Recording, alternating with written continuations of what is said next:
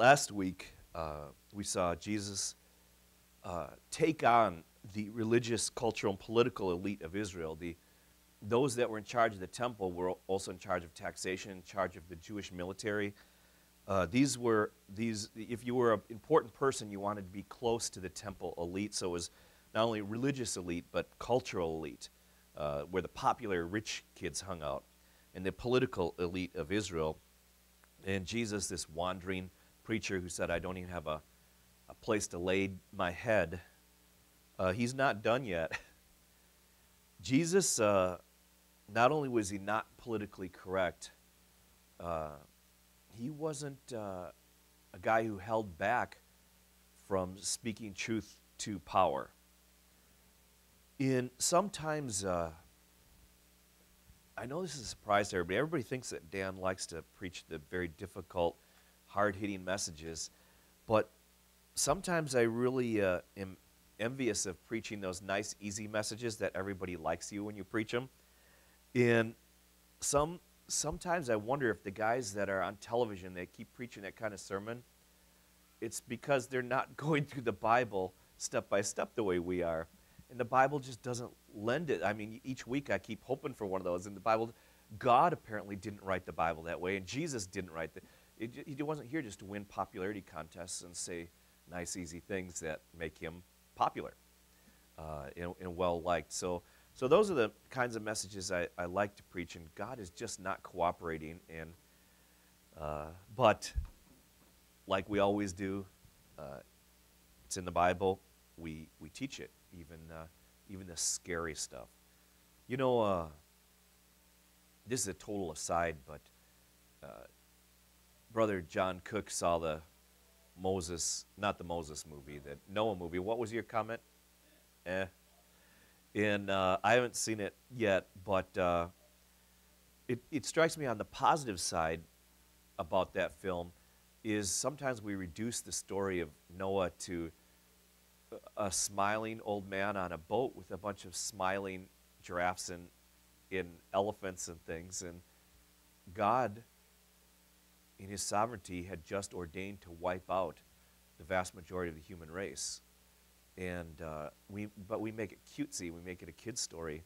And it's so amazing to me that this huge moment in the history of the human race and in the history of God's work, not only is the world misunderstanding, but we Christians are working hard to take the scary edges off of it. When God himself said, no, I'm a God of justice. I will bring wrath down on humanity. You have to get right with me. The Bible says that Noah, was a preacher of righteousness. He was preaching righteousness, turn to God, turn to God. And yet at the end of his ministry, all he had was his own family. And we don't want to be a church or as individual Christians, as much as I'd like to make everything easy, we don't want to be always taking the edges off of what God's doing. Otherwise, what are we doing? We're working against God. Right? This work of God in history is scary, and it's probably supposed to be scary. And I'm not saying you can't have the little cute Ark toys where you put all the animals in. There's nothing wrong with that. But if as adults we're still stuck there, that's an issue. And so week after week, we're going slowly through the Bible so we can just take it at face value. And God, who does he think he is? He thinks he's God, and he thinks that he has the right to judge, and he will judge. And we better get right with the sovereign of the universe. Otherwise, we end up on the wrong side of the equation. So Jesus is dealing with these leaders, this political elite. They'd be kind of like a mix between Washington, D.C. and Hollywood, right? And maybe Silicon Valley because of the money. But he's dealing harshly with these people. He's not fawning over them because of their position. But he's not dealing harshly with them because he hates them. And that's kind of an easy thing for us to fall into, a trap where, oh, those religious people, they're so self-righteous, blah, blah, blah, blah, blah. And then we end up elevating ourselves because we're able to put them down, which hardly is the message God wants us to get out of it. But Jesus was not hating these people. One, he was exposing their evil to the people, the populace, so that they won't follow these guys. The blind should not lead the blind. These men were caught up in worldly power structures, and they were not the people who should be leading God's people. And secondly, he was trying to break through their self-assurance. And self-assurance is a big one for us in the United States today. We're self-made people. We're self-reliant. We like to glorify that, and it's one of those things where a strength can be used by God to become a weakness. And you're going to have to put up with a lot of coughing today. We'll see. They're very set in their ways, and their ways are wrong. Very set in their ways are wrong. And so God's not holding any punches back. So he's trying to expose these leaders to be the religious frauds that they are so that people won't follow them.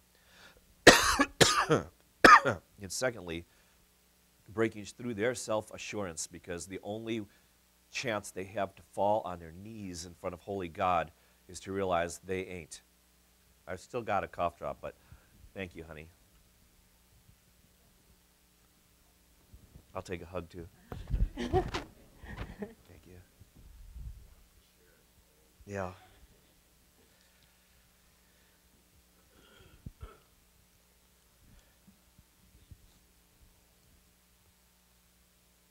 So today, Jesus is going to tell them another story, and it has several elements. He's using these stories to illustrate. One is there's this landowner. He owns a vineyard, and you often hear about the people of God being a flock, and God is the chief shepherd. Well, here there's a landowner who owns this vineyard, and the landowner is going to be God in this story. The land itself, the vineyard itself, is going to be God's people. The wine of the land is God's people. The tenants he leases the land to some people. He entrusts them to take care of God's people, to take care of the grapes, to produce the wine. And these are the religious leaders. These are the people who are running the temple at that time. Remember, we talked about how all the Jewish people and the God-fearing Gentiles would be coming to Jerusalem to hear from these people, and they were themselves spiritually bankrupt. Remember the picture of the fig tree. You go to the fig tree because you're hungry, and Jesus said, no longer will people go to you. He cursed it, and people were going to Jerusalem. God says, okay, that time of history is coming to an end. Then he talks about the landowner sends his servants back to the property because the tenants are taking care of it for him, and they're supposed to give him, I guess the standard fee at that time would be at least 25% of the proceeds. So the idea is God sending his servants back to collect the profits. In this case, he's collecting true people of faith from the tenants. The servants are the prophets and the priests who still remained faithful to God. They were really loving God, trying to live a true life faith. They weren't just in it because it was cultural to be religious. And so these folks are going back and they want to see fruit. Where's the harvest? And in the story, the tenants tried to beat those guys up or kill them, which was true in human history. When God would send a prophet, they were usually disliked, to say the least. Sometimes beaten, sometimes killed. So God, in his story, the landowner eventually sends his son. His son is unique. He's just not one of the other servants. And this is Jesus talking about himself. And then he takes the land away from the old guys who are running it, and he says, I'm going to give it to new tenants to care for God's people. And this is Jesus prophesying the forecoming of the church. We're going to have a new structure that's going to ordain to care for God's people, the vineyard, the sheep. God uses both those kind of metaphors. And we talked about last week how if God was willing to remove the temple in that power system because of unfaithfulness, that we should not think, no, it's the church, we're all fine. No, if we become unfaithful, then we cease to be a church, and we're removed from God's plans as well. There's another element to this story, and Christ has this theme going on. He compares himself to a rock, to a large stone, a building stone. Remember, last week we noted that the largest stones in King Herod's temple weighed over 600 tons. So Jesus said, those big, huge stones that are at the base of the temple, that's me. And these were the cornerstones, and you'd build the rest of the building on this, and Jesus is going to claim Three things about himself. One, he's the cornerstone of what God is doing next. So the church era, God bringing the church to the world, Jesus said, I'm the cornerstone of that. Secondly, people that are walking proudly with self-assurance, self-confidently, they're going to be tripped up by Jesus Christ. You have to trip over Jesus Christ. And incidentally, that's a good thing, because if you trip over Jesus Christ, you up on your hands and knees. And we should all be on our knees before God. Thirdly, those that don't build their lives upon him will be crushed by him. And this is Jesus, again, saying not the popular thing, not the easy thing. It's a very offensive thing. Jesus saying, basically, you better get right with me, otherwise I will crush you. Please open your Bibles now, Matthew chapter 21.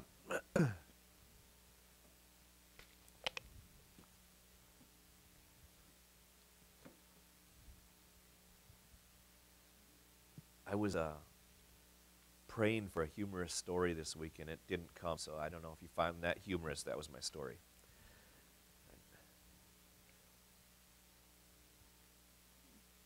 So Jesus says in verse 33, listen to another parable. And remember, he's talking to this crowd at the temple. He's talking to the religious elite at the temple.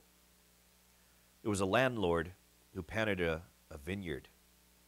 He put a wall around it, dug a wine press in it, and built a watchtower. Then he rented the vineyard to some farmers and moved to another place. When the harvest time approached, he sent his servants to the tenants to collect his fruit. The tenants seized the servants. They beat one, killed another, and stoned a third. Then he sent other servants to them, more than the first time, and the tenants treated them the same way. Last of all, he sent his own son to them. They will respect my son, he said. And again, we get a picture of God sending prophets to people. Repent, God's real. You have to get right with God, and people reacting very violently, angrily to that. Sometimes just ignoring, sometimes lashing out, sometimes even killing God's people. And then last of all, Jesus comes, and Jesus is different. He's just not another prophet. We're supposed to have a response, and the proper response to Jesus Christ is respect. Jesus comes, and we're supposed to get right with him. But, and here Jesus is going to prophesy his own death, but when the tenants saw the son, they said to each other, this is the heir, come, let's kill him and take his inheritance. Don't ask me how that works. I don't know how you kill the heir and then you get the inheritance, but I think that's probably the way sin works. Sin doesn't make a lot of sense. Rebellion against God, what am I rebelling against? Everything good, everything wonderful, everything holy. Sin doesn't make sense, but they think they've got this brilliant plan. So they took him and they threw him out of the vineyard and killed him.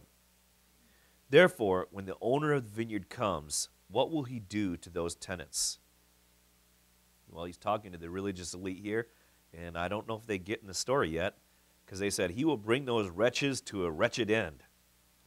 They replied, and he will rent the vineyard to other tenants who give him his share of the crop at harvest time. Jesus said to them, have you never read the scriptures? The stone the builders rejected has become the cornerstone. The Lord has done this, and it is marvelous in our eyes. Therefore I tell you that the kingdom of God will be taken away from you and given to a people who will produce its fruit. Anyone who falls on this stone will be broken to pieces, but anyone on whom it falls will be crushed. When the chief priests and the Pharisees heard Jesus' parables, they knew he was talking about them. They looked for a way to arrest him, but they were afraid of the crowd because the people held that he was a prophet.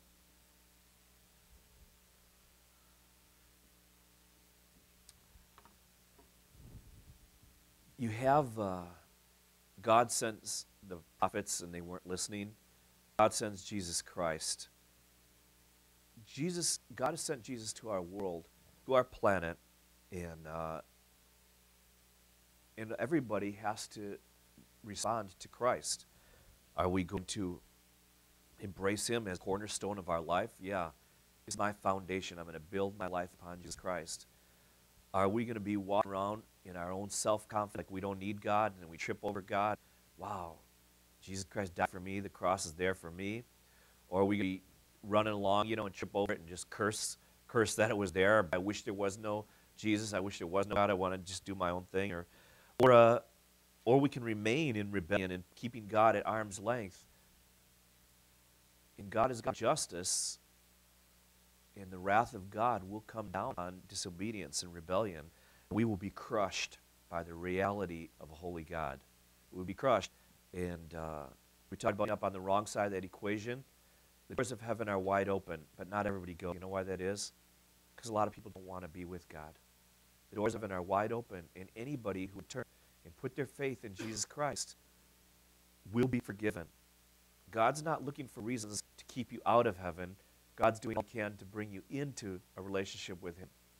The Bible says that God is not willing that any should perish, but that he rejoices in the death of his saints. He rejoices when his people die. Why? Because he wants to bring us home. It's like a mom and dad who haven't seen their kid, who's gone off to the military, their college or something. He comes home, they're so happy. God wants to be with his people and is looking forward to the day when we're all together. God doesn't rejoice over the death of the wicked. When we're living a life in rebellion, God, he doesn't take any pleasure in that. But here's the reality. God has given us this amazing responsibility. It's called free will. Sometimes people reject God and they say, because I want my freedom. But think about that. If God's not part of the equation, in what sense are we free? If God's part of the equation, in what sense are we free? Well, I can do whatever I want. Well, what do our choices matter? Well, I could steal, or I could not steal. 20 years after you're dead, does it matter? How about 100 years? How about 1,000 years? I could truth, or I could cover for my own benefit. Does it matter in the future? I mean, ask yourself this. Does it matter whether a Mayan merchant ripped out some other Mayans to you? No. You're free to sleep with who you want to do to your own body whatever you want to. You can live your life however you want.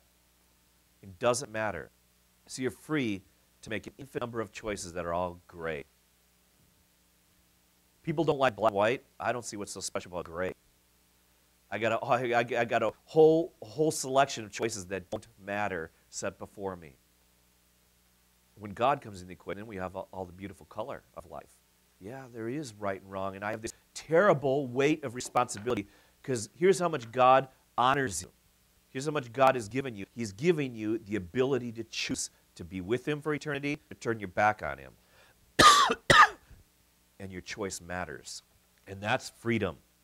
That's freedom to make a choice that matters. That's the difference between sitting in a warm room with muddy thinking and it's too hot and too humid, and then stepping out and the fresh air hits you in the face and say, wait a second, I can walk towards God or I can walk away from God. God's giving this tremendous responsibility, and yes, I do have freedom, and yes, choices do matter. My choice matters. So the whole world is going to trip over Jesus Christ because he said, I'm the Savior of the world. He's given his life for us so that through faith in him, we can have this relationship with God. And everybody on the planet excuse me, has to decide how they're going to respond. We all have to decide, what am I going to do with Jesus? What am I going to do with Jesus? I'm going to live my life pretending there's no God, even though underneath the surface you've got a lot of music, a lot of TV shows, got work, got bills paid, but under the surface, we know there's this spiritual reality. We get it instinctually. That's the way we're made. Everybody gets it. And so we try to keep God away, try to ignore him. We try to throw dust in the air and make some excuses for not getting right with him. But in the end, everybody has to deal with the God question, with Jesus Christ. What am I going to do with Jesus? And we either get right with Jesus and find out that, it doesn't matter what I've done. Jesus Christ's blood that he shed on the cross can forgive it all. Heaven's doors are open and anybody can go in. What matters is the choice. Am I going to accept God's love or am I going to ignore God's love? Am I going to run to Jesus or am I going to say, I'm hightailing it out here. I don't need this God thing, and run the other direction? We can, Jesus says, if you hear my words, put them into action. Don't just say, yeah, I believe Jesus, check. That's not faith. Yeah, I hear your words, Jesus, and I believe your way is better, and I'm going to live for your way. That's faith. And so we can build our lives on him, or it's stumbling and crushing. Those are the options that the rock of Jesus Christ has given us. We build our life on him, or it's stumbling and crushing. According to the Bible background commentary, a rabbi once said, this rabbi warned, if a pot falls on a rock, woe to the pot, right? A clay pot. If a pot falls on a rock, woe to the pot. If a rock falls on the pot, woe to the pot. Either way, woe to the pot. When we're dealing with God, better get right. Better get right with the Lord. Got to get right with Christ. Unbelief and rebelliousness lead us places that don't do us any favors. Think about when we've been in sin in our life, and we know we're doing something contrary to the will of God. Brothers and sisters, how'd that work out for you? We all know we're messed up in here, right? It's not just the world's messed up, not just our coworkers are messed up. We're messed up, and we know this. Why make excuses for it any longer? Why try to say, no, God, I'd be perfect if it wasn't for this wife. God, I'd be perfect if you gave me better parents. God, I'd be... Oh, come off it. Let's grow up. Let's own up. Let's own our own actions and thoughts and words. And the proper thing to do when God sends his son, when the owner sends his son, is to respect. Say, okay, Jesus, you are good. I want to be more like you. Okay, God, your ways are better than my ways. And I'm going to turn from my ways. I'm going to turn to your ways. Got to get right with Christ. Unbelief doesn't work for us. There's nothing going for us in that. Rebellion, again, would be rebellion against all things good and beautiful and holy and wonderful and noble. Romans chapter 9 puts a different spin on this. The Apostle Paul points out that another way people stumble, it's not just rebelliousness, it's just unbelief. Another way people stumble on the stumbling block, which is a cool phrase that Paul uses, stumble on the stumbling block, is trying to earn God's favor by our good deeds. Isn't that interesting? Yeah, the God is good, heaven's perfect, and by golly, I'm going to polish up and get there myself. Thank you for the cross, Jesus. Thank you for doing, I'm sure that meant a lot. You probably did about half the work. I'll do the other half. Or maybe if we're really humble, Jesus, you did 99%, and I'm just glad I can do the other 1%. No. You stumble over Jesus Christ because Jesus Christ, listen, Jesus Christ died because we can't cut it. If you could go to heaven because you're a good person, why would heaven come down to us? Why would Jesus have come down and paid for our sin on the cross? Why would he have died for us? Okay? We can't add anything. And if we think we're going to be so religious and get to heaven, or we can do so many good deeds we can get to heaven, you have got to trip over Jesus Christ because he's standing in front of the path of your side. You cannot walk or ride into heaven with your chest puffed out thinking you're all that. You've got to fall over Jesus Christ, land on your hands and knees and say, Lord, forgive me. I messed up. God, I am a sinner and I need a Savior. Amen? I'm a sinner and I need a Savior. Lord, if you're not a God of forgiveness, I have hope. But if you're God of forgiveness, I'm going to be okay. People who think they can get to heaven or they can get right with God based upon the things they can do have got to stumble over the stumbling block, as Paul says. Enough to fall over Jesus Christ because that cross would not be there if you could do it on our own. Lastly, the name of our church is Foundation Bible Church. The Bible is the basis of our life. Christ is our foundation for our church and for our lives. We're not going to just preach easy, comfortable messages. Look at this, Adam. I got your email there. If you could see it on camera, no. Nobody can see that. For $20, I'll let you know what it now. This is the foundation of our lives. We build our life here, the Word of God. Because what's in here, I already know that don't work. I already know I can't trust myself. I need to trust something better and higher than me. And ultimately, Jesus Christ, God in flesh, coming down because he loves us, and he loves us enough that he wants us to know him, and he loves us enough he wants us to be with him. That love is the foundation of the universe itself, and everything was made, everything that is, trillions of stars, all made so that God could create a people that would be his people. He would love us, we would love him in return. That this is the foundation of everything. That's the foundation of our faith, and that's where we stand. That's where we plant our flag. This is what I'm about. And God's a God of grace, and I want to be a man of grace. I want grace for myself. I really want grace for other people. God forgives. I want to be a person of forgiveness. God is patient. I want to be a patient person. Now, let's close now by turning to 1 Peter. It's after Hebrews, after James. And now look here, I got a bookmark. Thank you for preaching the Bible from Liddy. Isn't that nice? The Holy Bible. I like that. When I see it, it makes me happy.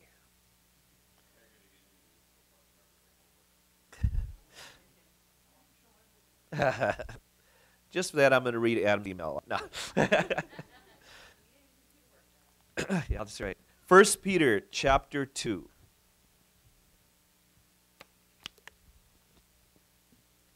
One of those little ones near the end. 1 Peter chapter 2. And I'm going to read the first 10 verses. Here's God's instruction to the Apostle Peter. God's instruction for the Christian church. Are you a Christian? Have you put your faith in Jesus Christ? Then this is God's will for you. Therefore, brothers, sisters, rid yourself of all malice. Just hatred that drives you. Rid yourself of that. And all deceit, hypocrisy, envy, and slander of every kind. Like newborn babies, crave pure spiritual milk, so that by it you may grow up in your salvation. Now that you have tasted that the Lord is good. Have you tasted that the Lord is good? That just like a newborn baby needs his mother's milk, you should crave the things of God so that you can grow up in your faith.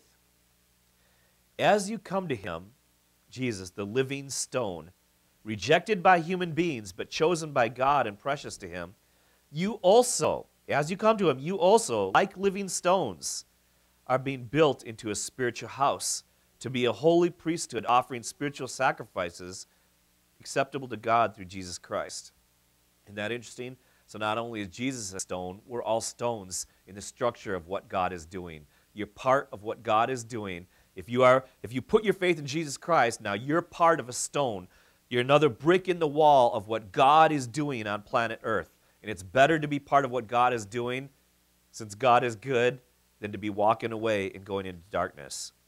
For in Scripture it says, "See, I lay a stone in Zion, a chosen and precious cornerstone, and the one who trusts in him will never be put to shame. But now to you who believe, this stone is precious. But to those who don't believe, the stone the builders rejected has become the cornerstone, and a stone that causes people to stumble, and a rock that makes them fall. They stumble because they disobey the message, which is also what they were destined for." Brothers and sisters, friends, God is good. God has a much better plan for our lives, and it's up to us to respond because God made us to choose. You know, if God forced us to love him, we'd just be robots. Ants can be ants. Cows, have you ever thought about this? When we destroy the environment willfully, we're sinning. But when a herd of buffalo overgraze, they're not sinning. They just do what cows and buffalo do. We can choose to turn our back on God or to go choose God. He's given us this great weight, this great honor of responsibility. Everyone, let's take this seriously. We've all got to deal with Jesus Christ, this rock of offense, this stumbling block. Am I going to build my life on Jesus Christ? Am I stumble over it? If not, the reality of God is something that can crush us. The weight of God, His awesomeness, His glory is going to come down upon us, and there'll be no hope left for us because God's given us this choice, given us an opportunity to respond to Him. Heaven is a real place, so is hell. Hell is eternal separation from a loving God. I don't want to go there. I don't want anybody hearing this message today to go there. And everybody can enter into heaven by turning learning their lives for Jesus Christ, saying, God, I believe. Thank you for the cross.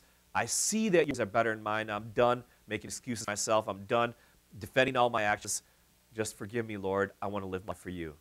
And that's how we turn our lives from going one direction to building our lives upon Jesus Christ, the living stone. Amen?